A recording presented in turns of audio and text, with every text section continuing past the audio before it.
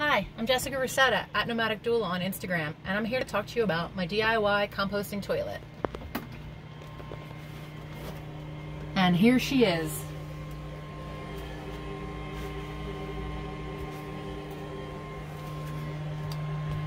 So when we first started our bus build, we were going to use a Nature's Head toilet, but the price tag was something that was a little bit scary and not really in our budget. So we figured, why don't we try to make our own? We made everything else that's on our bus, so we gave it a go.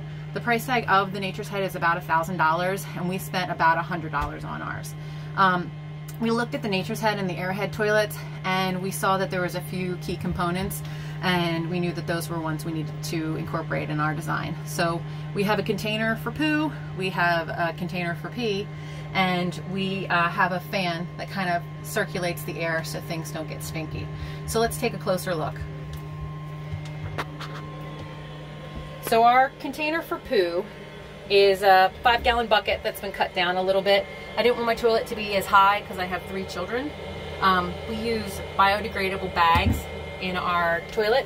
They come in little tiny rolls like this. I get them from Amazon. And we also use a coconut coir carbon-based medium to go inside to cover your poo.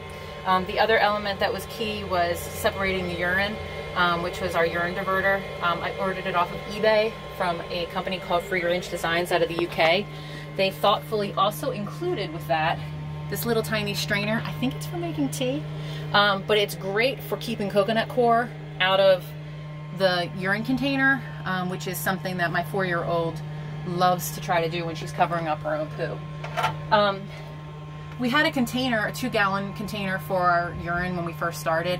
After living on the bus for a month with 5 people, we realized that a 2-gallon container was just ridiculous, and I used to have nightmares about it overflowing at night if the kids had to get up to go to the bathroom. So after about a month, we decided to plumb our urine to our gray tank, and it has been just so awesome to not have to worry about emptying our urine at all. We also have the fan, which helps circulate the air, which is a great thing so that you can keep the smell down. Another thing that we use is we have a little bit of vinegar and water, and we will just spray the urine diverter, and it kind of just helps with cleaning, things like that.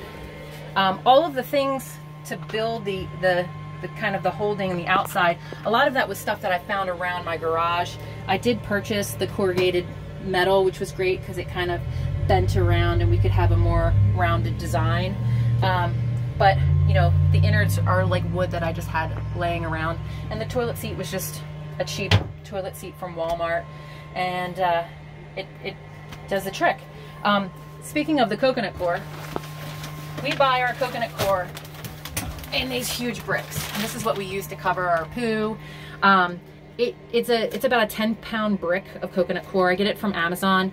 If you stick this in we have a big Rubbermaid tub that we stick it in, and we pour a few gallons of water on it, and it kind of all floofs up and turns into this nice and light, fluffy, you know, kind of planting medium, and that's what we use. We keep the big, huge thing outside, but we have this nice little can that we keep inside, and you just take a cupful and you just sprinkle it over your poo after you go.